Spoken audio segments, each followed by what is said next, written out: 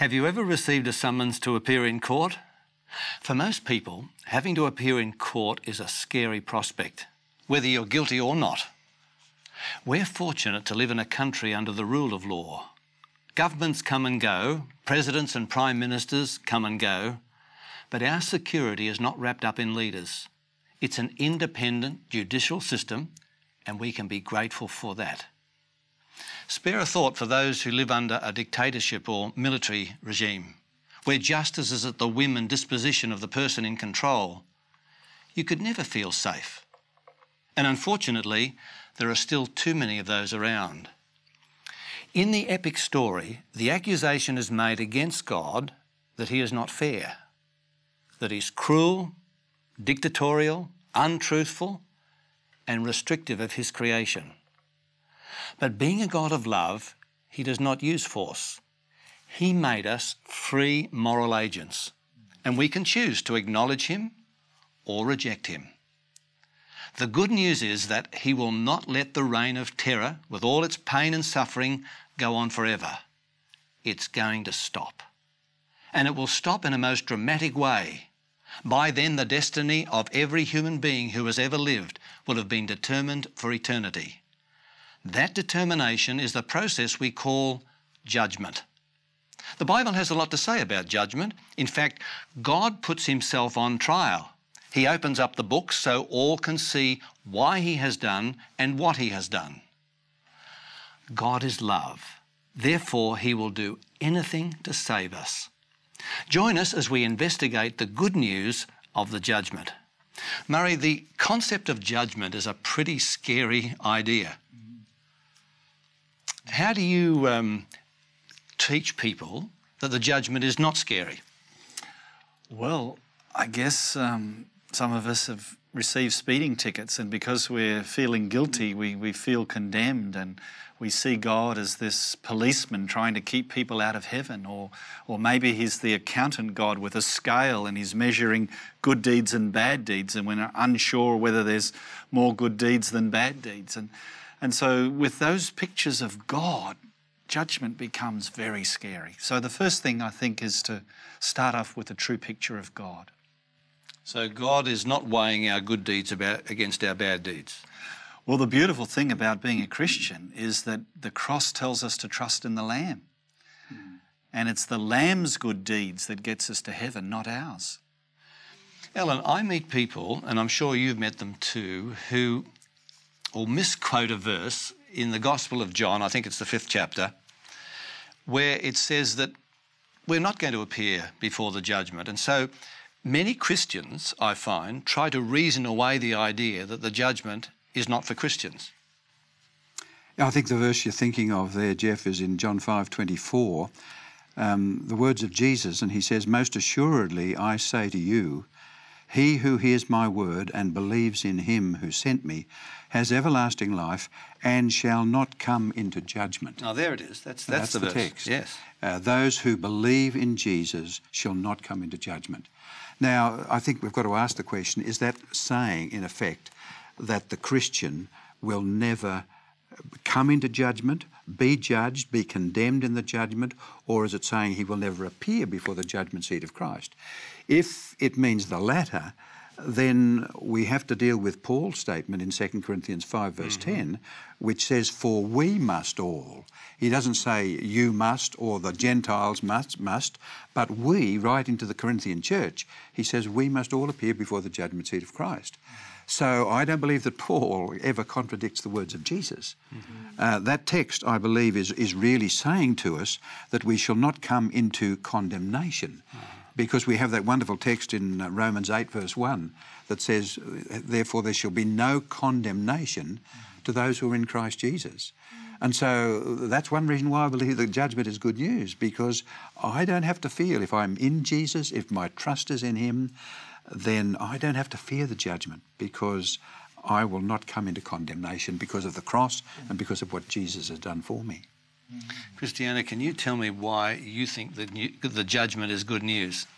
Well, the judgment is good news because we have Jesus to be our advocate. 1 John 2:1 is one of the great texts that we have, is because not only that Jesus is actually going to be our judge, but he's also our lawyer. So it's like a win-win situation, really, where in 1 John 2:1 it says that my little children, these things I write to you so that you may not sin. And if anyone sins, we have an advocate with the Father, Jesus Christ the righteous. So we've got Jesus as our lawyer, and we've got Jesus as our judge as well. And that's why judgment is actually good news, because he's always on our side. Well, I guess that if you employed a solicitor and you knew that he was going to be the judge as well, and you'd already employed him, then you'd be pretty confident when you went to court, isn't that right? Yeah, and that's what you're saying that the Bible teaches. Yeah. And Jeff, if you can imagine what it would be like to be charged illegally when you're innocent. Yes. And condemned to a dictator's prison without any chance of a trial or a fair go or a lawyer. And you just rotted decade after decade, as many people have done with some of the atrocities that have been performed in this planet. No chance to have a hearing, no chance to be heard, no chance to have vindication. And you were told at such and such a time, in a few days' time, you're going to get a hearing, you're going to get a chance to present your case. And if you were told at that time that your defence lawyer is also the judge, you'd be doing cartwheels in the jail, wouldn't you? Yeah. Absolutely. Bring it on, because judgment is vindication. The Jewish people sought judgment because they saw it as reward. They saw it as an opportunity to clear the name. So how long, O Lord, before you will avenge? How long, O Lord, before you will judge? How long, O Lord, before you will do something? This is the cry of the Psalms, and it's the cry of the martyrs in Revelation 6. People think, I don't know if you're familiar with Judge Judy, the television show. But I remember clearly when I first watched it, there's these people lining up and they're waiting for their case to be heard. And Judge Judy is just there and she'd be staring, her eyes would be like popping out and her eyebrows are like crowning and just... it would be like, oh, what are you going to say to me? And she'll be like pointing her fingers. And I think people are thinking that God is like that. Yes. If Judge Judy is like that, then God surely will be like even worse. So I think it's, yeah. But the Bible doesn't even say that. No. And the picture of the Lamb there interceding for us as priest and high priest, the picture that God so loved the world that he gave us Jesus. The Father's love is there wanting to fill heaven, not to keep people out of heaven. The people that are not going to enjoy heaven, who choose to turn their back on sin, well, God's not going to make them suffer by giving them eternity and giving them heaven. God wants people to be happy for eternity. Sure. And these people who've said no to Jesus and no to love and no to peace, and they cause strife and they're greed, and they're full of sin because they just love themselves, they're not going to enjoy a world that is all about giving and sharing and God. And I think this idea of the judgment being good news is borne out in this first angel's message. I mean, the three angels' messages are God's last appeal before Jesus comes. And to me, it's very important that the first angel's message is described in these words in Revelation 14, verse 6. Then I saw another angel flying in the midst of heaven, having the everlasting gospel to preach to those who dwell on the earth. And then in verse 7, saying with a loud voice, fear God and give glory to him, for the hour of his judgment has come. In other words, here is a message to go to all the world just before Jesus comes, announcing that the judgment hour, God's judgment hour, not his coming, but has come, but it's within the context of the everlasting gospel. And the everlasting gospel is the good news that God loves the world, that he's made provision on the cross so that every human being can have their sins forgiven.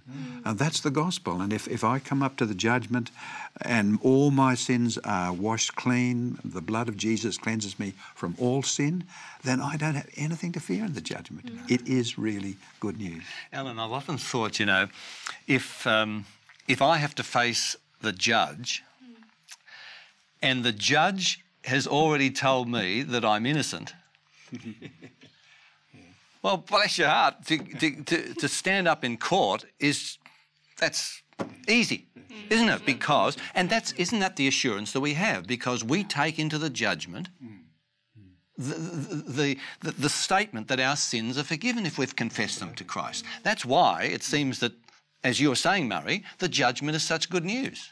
Jeff, we worry about what God thinks about us. But the issue in the judgment is, what does God think about Jesus? That's true. And if Jesus is my substitute, why am I looking in at my sin? I should be looking out at the Lamb. It's what God thinks of Jesus that's important. And as long as I'm attached to Jesus, That's right. everything's right. And I think that we've got to realise that with the gospel, it's not only that my sins are forgiven, but that I'm clothed, as the Bible uses that imagery, with the righteousness of Christ. In other words, Jesus treats me as his own son, because when I confess my sins, he gives me his righteousness. And if I'm clothed in Christ's righteousness, then what do I have to fear? What do I have to fear? Because I'm covered by him. Absolutely. Christiana, can you tell me, when does the judgment take place in the scheme of things? Yeah. If we go to Revelation 22:12, it actually says that before, in verse 12, he says, "Behold, I'm coming quickly, and my reward is with me to give to everyone according to his work." So before he comes, there is already some decision that will be made to actually present, who will actually be saved and who will not be saved. He is bringing the reward just before, just so at his you're coming. saying that the judgment takes place before Jesus comes back? Before Jesus comes back. This is a good thing. Yes. Because as Jesus is interceding, there is judgment. He's not coming as king making a decision, or no one would be saved. He's doing it while he's interceding as priest. And the wonderful news is that this reward of the resurrection comes to be given to those whom God has sealed and judged. Wonderful news. And I think one of the clearest pictures of the judgment is found in Daniel chapter 7. Because in Daniel chapter 7, we have this vision given to Daniel of the four great beasts representing Babylon, Persia, Greece and Rome. And then toward the middle of the vision, John says that he sees a judgment scene happening in heaven. Because in Daniel chapter 7 and verse 9, it describes the Ancient of Days being seated. And then in verse 10, a fiery stream issued and came from before him. And at the end of verse 10, it says the judgment was set, or the court was seated, and the books were opened. And if we read on in Daniel chapter 7, it's very clear that this judgment described in Daniel 7 comes before the second coming of Christ. As you've said before, he comes and brings his reward, but that requires a judgment prior to the second coming to determine who's going to receive the reward and who's not. And I think in Daniel chapter 7, it's very clear that here is this biblical description of a judgment prior to the second coming, a judgment that decides those who are in Christ, covered by his righteousness, and those who are not covered by his righteousness and are out of Christ. I guess that makes sense too, Alan. When Jesus comes back, he divides the sheep from the goats, the wheat from the tares. And if he's going to do that at the second coming, that means that prior to his coming, that determination must have been made. Exactly. And notice that passage there, Jeff, has one harvest. It's not like there are harvests every time someone dies. It's not like there are multiple harvests, that somehow these goats are geeps or shoats. They're half sheep and half goat, and, they're going to change sides after the second coming. It's just one division, just one harvest. Yes. And God knows the sheep because they hear his voice, and he knows those who have rejected his love. If God knows everything, why would he need books? Well, certainly the Bible teaches about books, because in the text I've just read, it says the court was seated and the books were opened. Yeah. And these books are being opened in the presence of the Father, described here as the Ancient of Days. But I think it's significant, Jeff, that the same verse in verse 10 describes that it's not only God seated there on his throne in judgment, but it goes on to talk about the 1,000 thousands, that's 100 million, ministered to him, 10,000 times 10,000 stood before him, the court was seated. In other words, this judgment is taking place before angels. And angels are not omniscient like God is omniscient.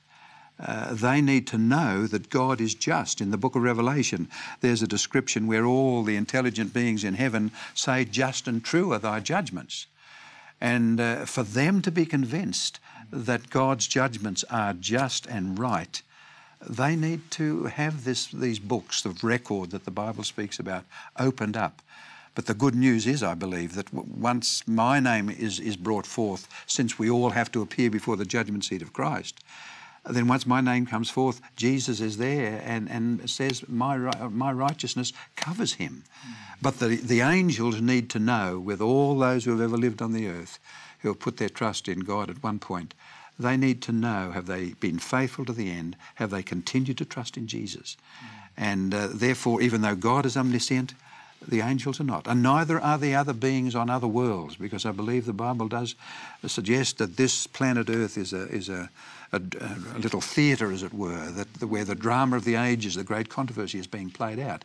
They need to see that God's judgments are just too. It's really open government, isn't it? It is. What transparency. Yes. You know, I teach my students that the business of the universe is the universe's business. And we have Freedom of Information Act, but here's the God putting it all out there. Yes. It seems to be a process really between, in the way that God sets the judgment for the people, that there is the investigation that comes beforehand, and that investigation would have to happen today, now, before Jesus comes again for the second time, and then there is the verdict when he comes again for the second time, as you say, before sheep and goats, and then there is the execution in terms of okay, so this is the decision, and this is what will happen. And to me, that even though at the beginning that we're all going to be judged, but at the very end, God himself is we're all looking at, have you really been fair, in your decision making? How come such and such a person was here and such a person is not there? It seems that, God himself is that, look, I'm an open book. Check me out. And we can't conceive of an earthly judgment without investigation. I mean, if we imagine that the law courts of the land made verdicts without looking at the evidence and checking and investigating the have a word charge. for that, Alan. Kangaroo court. Well, that's right, Jeff. Yes. And if that's true of human courts, how much more does God want to set the record very cleanly and openly before all? It was good news when Paul said God has appointed a day in which he will judge. And for Paul that was future. Yes. God has appointed. It's good news. That's true. Yeah, because in this discussion that we're having with the great controversy, this is very, very central to it, because if the devil, Lucifer, accused God of being unfair and unjust, then the whole purpose of the judgment, it seems to me from what we're discussing, with the purpose of the books and being open judgment, that God is actually on trial himself. That is, his actions are on trial, and before the whole universe, everybody has an opportunity to see that God's actions are fair. And therefore Satan is wrong. Yes. The original charges Exactly. have been proved wrong. Can I read of that text? I just love this one. Yes. Here in Philippians chapter 2 and verse 10, it says that at the name of Jesus, every knee should bow, of those in heaven, of those on the earth, and of those under the earth, which is code for the demons, and that every tongue should confess that Jesus Christ is Lord, to the glory of God the Father. That's a wonderful outcome. So, Murray, that verse is saying that every person in the universe, even the devil, Yes. is going to one day confess that Jesus and God are just Yes. and fair. Yes. Even those who've rejected his love. Yes. Everybody is going to confess that even though I'm going to be destroyed, God, you are just in what you're doing. You've given me what I've chosen. Yes. That's right. God That's is right. not going to ride over people's choice. Those who choose death, he sadly has to give them what they've chosen. And the purpose of those books, it seems, that God is going to be able to show me why he's done what he's done. And that seems to me to be a tremendous God of love, to do that. To think that he would come down to the level and say, look, I'm going to show you why I've done what I've done. So judgment is really it is good news, frees and destroys and gets rid of sin altogether, because after all, who wants to be living with sin? And who wants to be surrounded? I mean, we're all pretty tired in hearing the news, night after night and hour after hour of destruction here, destruction there, murders and killings and abuse, and even just the earthquakes and natural disasters coming one after another. And we just want to be free from all those things. Yes. And God says, enough is enough. There will be a time when I will come again and that investigation will be finished. There's a limit to evil, isn't that there wonderful news? There is a limit, yeah. God's drawn a line. And Mary, that's the point that you were making before when you said that the Hebrew concept of judgment is bring it on, bring it on quickly. Please. And unfortunately, it seems that we are all influenced by the law courts in our country on the Greek idea of the adversarial side of things. And unfortunately, when we take that to the Bible and we read judgment in the Bible, we're thinking of the adversarial side instead of understanding that judgment, in as far as God is concerned, is making things right. You're already right because I have forgiven your sins. Yeah. It's natural for us to think of achievement. Yes. So we think that's my job, rather than atonement, which is God's job. Yes. If I'm innocent, then I have nothing to fear in a law court that's based on justice. And the good news about the judgment of God is that I am innocent, regardless of what I've done, because of the cross. Because of what Jesus did for me on the cross, then all my sins are forgiven and forgotten. And I think that's to me, gives me such confidence in Assurance. Assurance, yes. And that is supported by that text in, 1 John? Yes, 1 John 1:9. 1:9, if we confess our sins. Faithful. He is faithful and just to forgive us our sins and to cleanse us from all of our unrighteousness. Yes. And it's only the next verse or two after that that says, if anyone sinned, we have an advocate, one who stands for us, one who is there answering God on our behalf and assuring God that our sins are forgiven, that we are worthy of eternal life because of what Jesus has done. Murray, why is it important, do you think, that God's character needs to be vindicated? Well, we wouldn't want to go through this sin experiment again, would we? God has to secure the universe for all time. He has to have every person have all doubt removed that, every activity of God has always been love. And I think the judgment enables all of us to get on board and see that this transparent God of love has always acted in our best interest. Very true. I just wonder about that verse. Is it in Nahum where the prophet says that sin will never rise the second time? Because I'm sure all of us have had people say to us, how do you know the whole thing's not going to start all over again? And what you're saying is that the vindication of God is going to put every person in the universe, all the angels, never again will anyone question the fact that God is love. And every atom reverberating with that message that God is love. Not just does loving things here and occasionally, but God is by nature love. Love personified.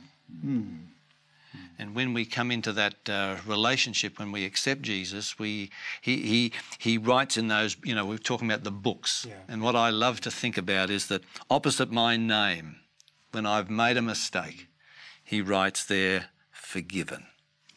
Forgiven. Beautiful. And so I can have confidence to know that God has forgiven me. And that's why it seems that we should have confidence when we go into the judgment, and we ought to say, bring it on, bring it on, because it will bring the end of sin. Suffering, death. And so as we have been noticing again today, as we have studied this wonderful, wonderful subject in this great epic story. Remember, we're in a great controversy here. Satan has accused God of being unfair, making a law that's impossible to keep.